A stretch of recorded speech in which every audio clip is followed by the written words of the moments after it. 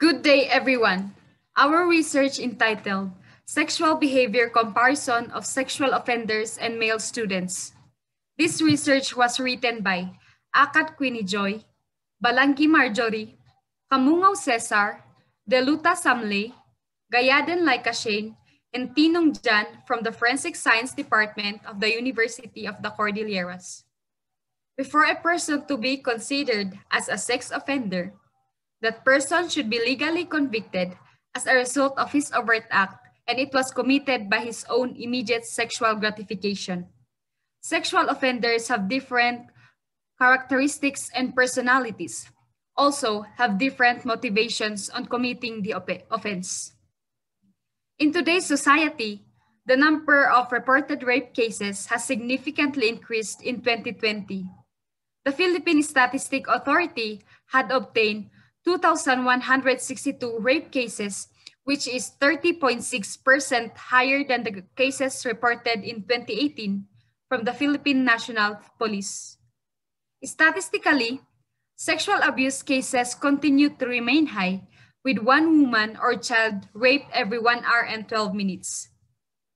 Furthermore, due to the government measurement of social distancing and lockdown taken to prevent the spread of COVID-19, there is a high concern of domestic violence, including sexual abuse, have increased.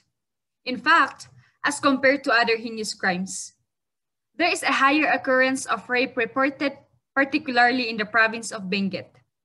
The Provincial Social Welfare Development Office had recorded 23 rape cases, 21 incest rapes between January to July of 2020. Given the alarming statistics, we, the researchers, have taken this into account and agreed to come together and to have a better understanding with regards to sexual behaviors, specifically of sexual offenders and non-offenders in our community, and to see whether or not they have significant differences. We chose to study this topic in order to not only assist the law enforcement agencies in the further understanding the difference of sexual behaviors of the sexual offenders and non-offenders, but also the community as a whole. Therefore, as the researchers work on 4 different scales to measure sexual behavior, these are the Wilson Sex Fantasy Questionnaire, the Motivation for Sex and Risky Behavior Scale, the Revised Hostility Towards Women Scale, and the Arizona Sexual Experience. We conducted these surveys on 57 respondents from the Bureau of Jail Management Penology of Baguio City and Benguet Provincial Jail of La Trinidad, Benguet. Along with that, we have also collected responses from 67 male college students from the University of the Cordilleras. Now, why that specific population? According to the National Sexual Violence Center, for every 5 women, 1 is sexually assaulted while in college, and that 63.3% of men who attended one university admitted to committing repeated acts that qualify as rape. Males also tend to hold more liberal attitudes toward high-risk sex behaviors than of females.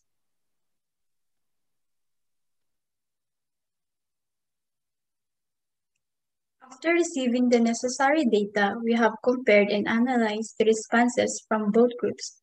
Our goal was to explore the sexual behavior of sex offenders and non-offenders, focusing on their sexual motivations, sexual fantasies, sexual dysfunction, and hostility towards women as predictors of carrying out sexual offense. The findings we were able to obtain was that the first is the social approval is the major motivation of both groups. Second is that there is no sin abnormalities in both groups' sexual fantasies. And third, it is inclined that sex offenders have lower sexual aggression towards women than of male college students. And lastly is that the sexual behavior of sex offenders and male college students are remarkably similar, which turns away from our original hypothesis that there is a significant difference in the sexual behavior of the 2 groups.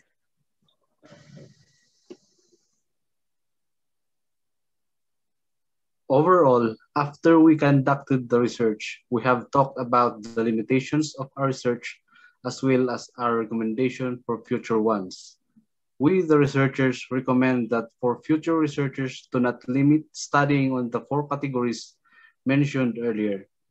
It is also best to consider sexual cultures in both groups and to obtain questionnaires that are appropriate to the country, tribe, or region where the research is conducted.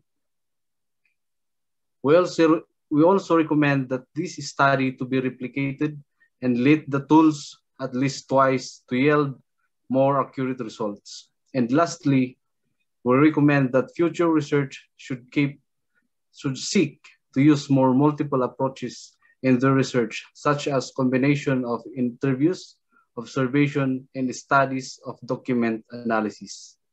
Thank you.